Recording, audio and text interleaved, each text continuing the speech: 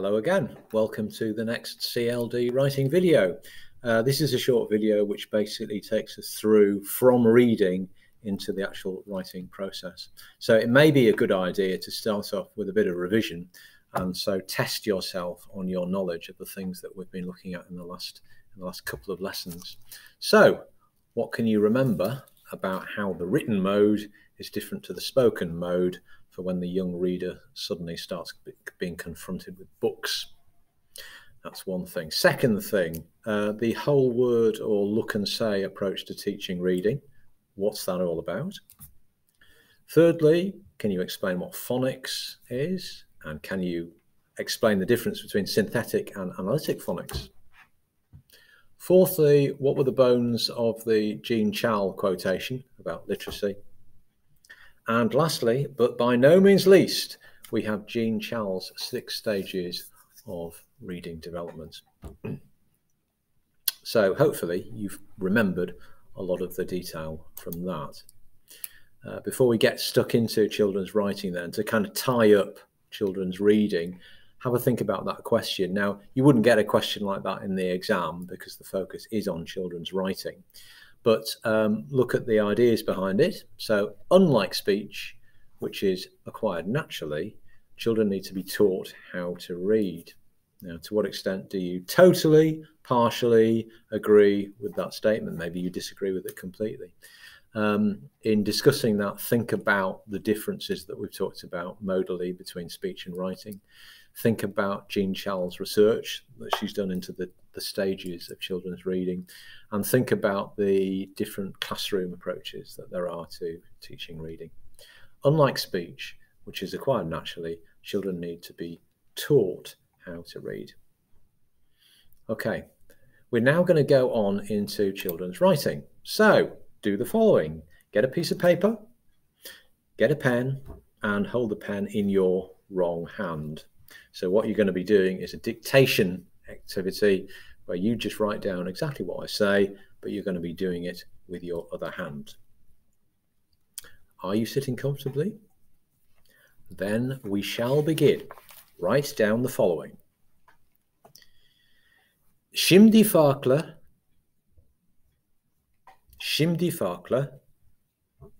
I'll say everything twice. Bir dilde birkaç kelime. Bir dilde birkaç kelime. Yazıyorum. Yazıyorum. So I'll reread that sentence again. Şimdi farklı bir dilde birkaç kelime yazıyorum. New sentence. Bu kolay değildir. Bu kolay değildir. New sentence. Çocukların bu yeteneği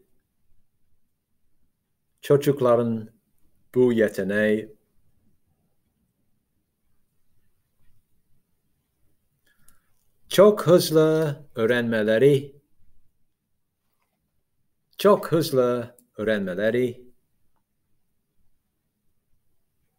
bir mucize.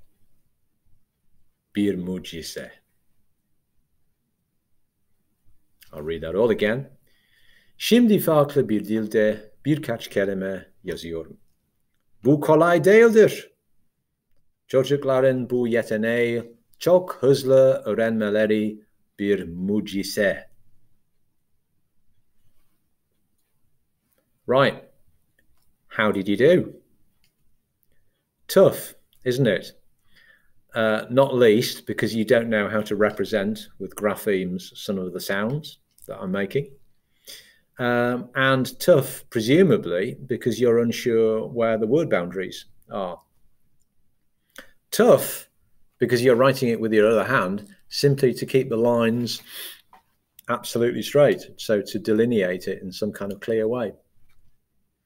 So if nothing else, it demonstrates the tough nature of children's literacy. There are some formidable challenges that all children have to face in order to become expert writers. Right, Now, which language do you think I was speaking there? No, not Russian. No, not Hungarian. No, it wasn't some kind of weird Darlington dialect. It was Turkish. And this is what it looks like on the page. So let me read it out again. Şimdi farklı bir dilde birkaç kelime yazıyorum. Bu kolay değildir. Çocukların bu yeteneği çok hızlı öğrenmeleri bir mucize. Okay, so did you get those word breaks? And did you manage to represent some of these words in some kind of reasonable form? Here's what the words mean. Şimdi farklı bir dilde birkaç kelime yazıyorum. Now that means I am now writing a few words in a different language. Now Turkish has a different word order from English. So it goes like this. Şimdi means now. Farklı bir dilde, different one language, literally. So in a different language. Birkaç kelime, a few words, and then yazıyorum, I am writing. So the main verb in Turkish, like in Japanese, goes right at the end of the sentence. And what we would have as the first person singular pronoun, I, that's the end bit of the verb. So Turkish is an agglutinizing language where you lump into single words a lot of the grammatical features for which we would have separate words. So yazıyorum, a single word, is I am writing. Bu kolay değildir. So this isn't, değildir, isn't, kolay, easy. And then we've got the last sentence. Çocukların bu yeteneği çok hızlı öğrenmeleri bir mucize. So children, this skill, çok hızlı, very quickly, öğrenmeleri, learn, bir mucize, is a miracle. Okay, so if you imagine any child learning to write has to make sense not only of individual phonemes, but individual words, and then construct them and put them together into syntactical structures which are standard for their language. Okay, so that gives you some of the difficulties that everyday children come across in learning to write. Now, what I want you to do is to make a list, therefore. Make a list of the various skills that children need to develop over time to become proficient writers, starting from the very basics of learning to hold the pen and going up to your age of people constructing essays. So think about the different language levels, like to do with lexis and grammar and discourse, etc. What are the various skills that children need to develop over time? Pause the video there and have a go at doing that. You should be able to come up with at least 8 different discrete skills.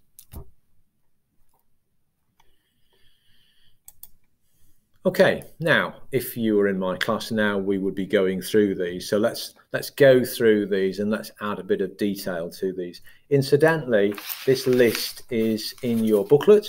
It's on page 9. Okay, so first of all, we have what's called fine motor skills.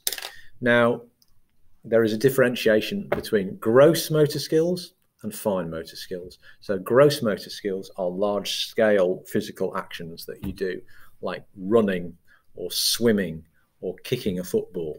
Those are gross motor skills, whereas the smaller scale things like tying your shoelaces or writing, those are fine motor skills. So the very act of holding and controlling the pen is a fine motor skill. Now, if I go onto another slide here, so obviously what you've discovered from this activity that we did 5 minutes ago, that picking up your pen with the other hand is not a natural activity, and therefore you need to build up the kind of muscles to cope with doing that. And when people develop their handwriting, they usually go through these sorts of processes. So we start off often with cylindrical grasp, like that, a bit like the murderer in Psycho gripping the whatever it is. So that's called the cylindrical grasp. And as the child gets older, they sort of go through these forms. So we then go to the digital grasp that looks like that. We have the modified tripod grasp, and then ultimate, hallelujah, success here is the tripod grasp, which conventionally most writers end up doing. Okay, so this is about fine motor skills. Let's go back. Right, next thing, recognizing individual phonemes in words. So let's say the obvious things that in English there is a mismatch between the number of phonemes that we have in the language and the number of graphemes that are available. We have 44 phonemes in English, 24 consonants and 20 vowel sounds, and we only have 26 letters. So we have to, as a listener, we have to recognize the individual phonemes in words for us to spell those words out. So if we're taking the word cat, for example, we've got to be able to recognize the k, a, t, that we've got two consonant sounds in there and we've got a short vowel sound in there. So phonics is based on the idea that children are able to recognize these individual phonemes. That's not necessarily easy because, as we know from the FIS phenomenon, some children cannot necessarily articulate some of the sounds of English. Take the sibilant affricate sound sh, for example, as in fish. So that Burko study from the 1960s showed that there's a difference between what a child can understand and what they can actually articulate. So we have the whole problem of being able to recognize individual phonemes in English. Then we have the thing of recognizing separate words, okay? And that's obviously not going to be easy. So as I've said in previous videos, when we come across trying to write down words, it's a bit like when we're hearing a foreign language being spoken on a radio station. And it's just going, like that. And so it's a real challenge for the child to know what is an individual word. We then have learning the shapes of the graphemes and the numbers.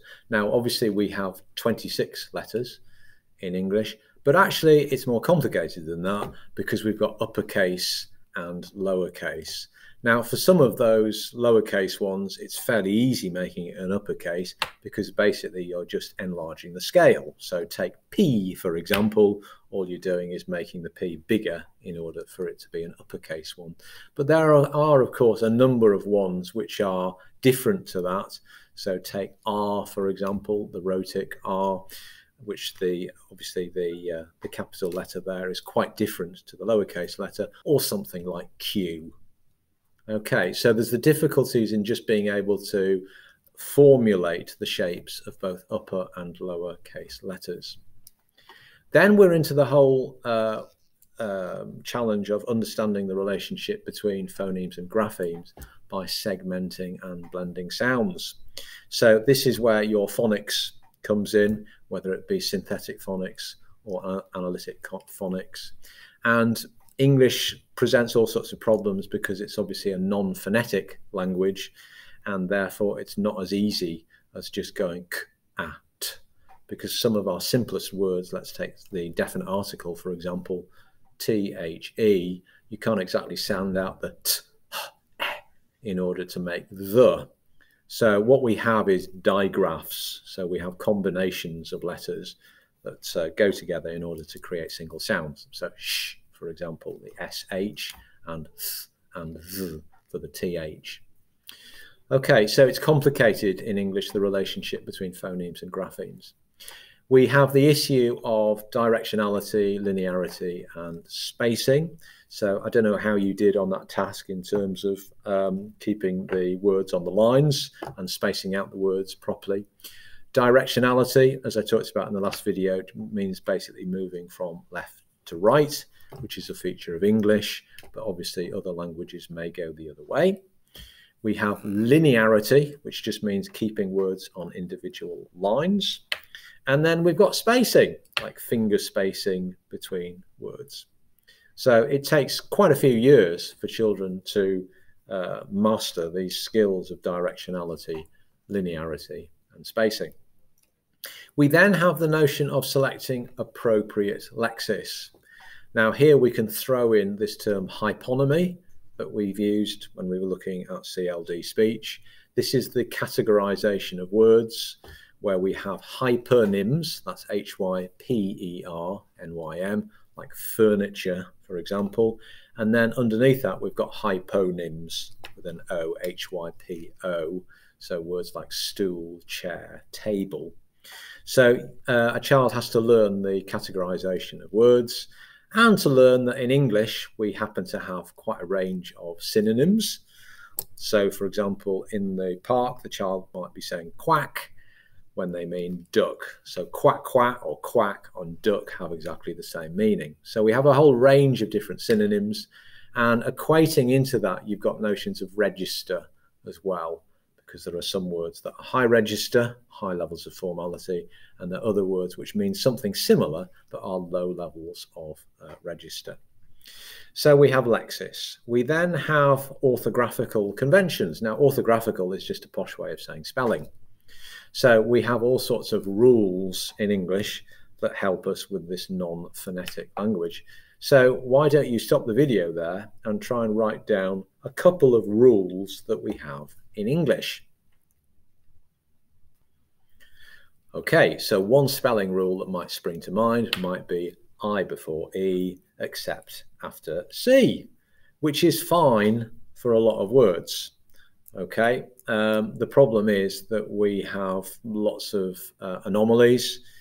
It probably works for something like 80 to 85% of words where I before E, except after C works perfectly. So take a word like receive, for example, R-E-C-E-I-V-E.